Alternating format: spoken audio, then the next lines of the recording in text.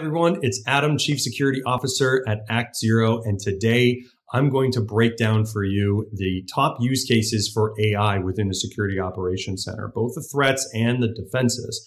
Now, these top 4 use cases are ranked from top to bottom, and it's from our experience in our relentless pursuit to build the autonomous SOC by harnessing all aspects of AI wherever we can.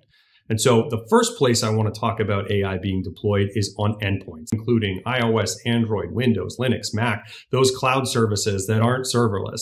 They all run applications, roughly 50 to 80 of them. And for each one of those, there's about 7 to 12 vulnerabilities per line of code. To give you an example, Windows has about 50 million, TikTok about 15. So it gives the attackers opportunities as they learn to debug and extract those types of vulnerabilities to maximize the capability to develop 0 days. Well, if you were to say the average time to pull out one of those vulnerabilities and make a threat for an attacker or engineer is 15 to 20 hours, imagine how much you could cut down that time if you could 1000x multiply that debug capability with AI or dark AI. The top threat to your endpoints is the ability to develop those and have nothing be able to stop them. Being able to eradicate those on all the different devices you have when your average user brings 1 and 2 of those to the network every day can be quite a challenge.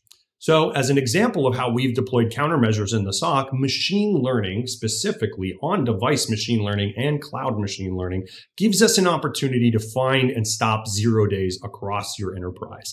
At ActZero, this is responsible for roughly 40% of the types of blocks that we've put in place on your devices. It's obvious that most people want to protect their endpoints because it's hard to chase those around in the middle of the night when an attacker's got a hold of one of them. But the second most targeted environment is obviously your cloud and email, right? And probably your top, depending on how many phishing clicks your users are likely to put in. And so the second place we want to be able to deploy machine learning is on log analysis. The data that's coming from your cloud, your network, your endpoint, it's all very important information for us to find and stop cyber attacks. And if you imagine a world where deep fakes and other types of phishing emails are going to start to be leveraging AI, large language models to make even more accurate, better fakes that are going to come into your inboxes, we have to have something that can detect the nuances that doesn't rely on the user's ability to identify this thing with their own eyes. Now, the number 3 place that we want to be able to invest in AI is, of course, across all of the environments. So while we want to protect the endpoint in number 1 and the clouds and email on number 2, we want to be able to synchronize this information for the types of attacks that are going to go under the radar.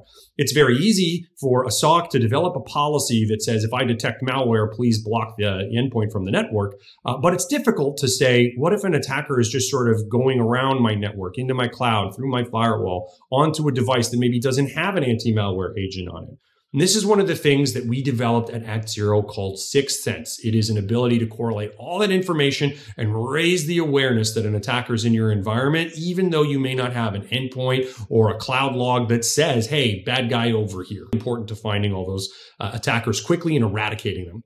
The fourth and final place, which is a gift for all of us now that we've got these commoditized large language models coming out from great places like, OpenAI and Google, Facebook, all giving us these LLMs to play with, large language models. And what that does is give us an ability to interact with our IT systems as we would a person, right? Get a complex query, and instead of having to research and create all these nesting SQL statements to find out what's going on with something like a SIEM, we got a large language model to talk to the AI like we would an analyst. Not only do we have the ability to harness all these detections and all this amazing correlation, we have the ability to look at the information succinctly, quickly getting forensic data, having the AI tell us in plain English what's going on, asking it questions like, are there any devices connecting to Office 365 that aren't running an agent? Things you couldn't necessarily ask your SIEM to do because it's maybe not logging everything and incapable at this point of using LLMs until they get their software updates in.